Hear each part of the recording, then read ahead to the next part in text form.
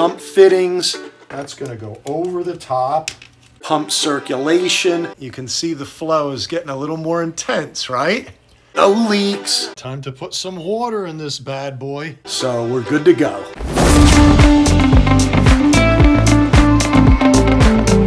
So I'm putting the board down.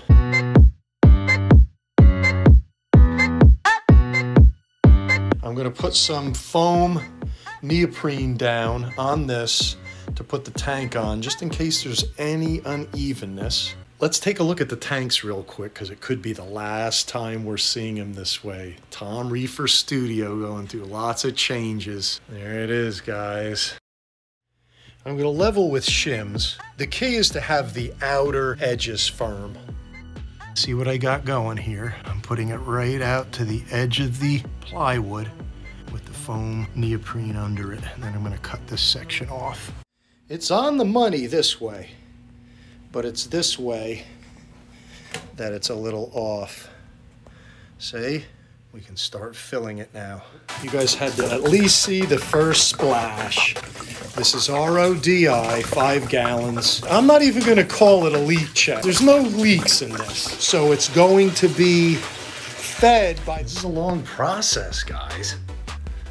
I'm making the RODI as I fill it. I only make 5 gallons at a time and then I dump it.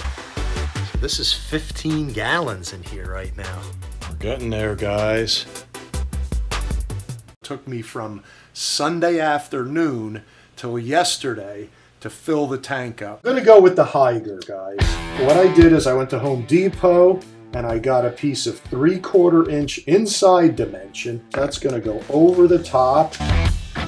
Now bear in mind, this is submersible, so it doesn't have to be so completely sealed. And I'm forcing that down inside. There's no way that's ever gonna come out.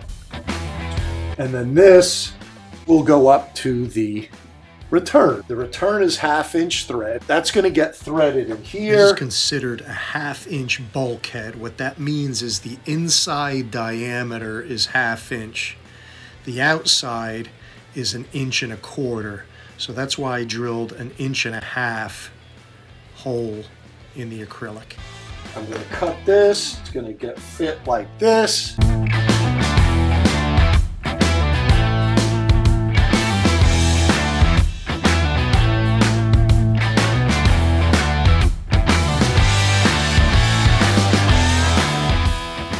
All right, we have flow.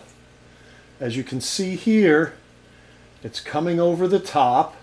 I'm going to add a little bit more water. This is what I was telling you about, the testing aspect of it. What I did with the inside, and to direct the flow in there a bit, I cut off a piece of the C-Che outlet on an extra piece I had. When the pump is circulating, the system flow creates this distance. This is at 30% right now. I also have an elbow, this is just temporary, facing down. I was afraid that if I had it shoot straight out, it may splash all over the place. You can see where it's flowing over here. All right, so I'm gonna mess with the flow and I'll come right back to you. There it is. That's 50% right now. So you can see how at a higher flow rate, it's pushing the water through quicker. Quick look before I go get more water. Sweet. Micro bubbles and air bubbles are gone. You don't want that going down into your pump because then it obviously is just going to suck them back out into your water. There's very limited noise coming over. Now I'm going to try to up the flow and see what happens. At 50, you can see the flow is getting a little more intense, right? If I put that in the other direction out there, that's going to be nice. Put a wave maker here just to keep this area so it doesn't become a dead zone. Keep things flowing through here. 50-gallon bag. You're getting it real time, guys. I'm gonna put this right in the area where the flow is. The salt displaces the water, so it raises up. Check out this dinosaur, guys. This aqua clear, probably 20 years old. So I'm gonna stick that in there. When I do this in a 15-gallon container to mix salt, it moves the water all over the place. Here it's not even making a dent. All right. I just added this nozzle. It spreads the water out down in that direction. I think that's going to do it. Now just running the flow along the bottom to loosen up some of the salt that was stuck. Then I'll just lay it down here. See what I did here? I saw some white pieces of acrylic floating around and some black shavings, probably from the, I don't know. I just saw stuff floating around, so I'm just keeping this in here temporary to collect anything that may drift over so it doesn't go down and through the pump. By the way, listen to the sound.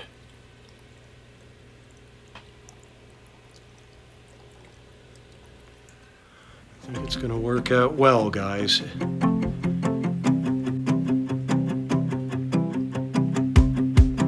Not much noise at all.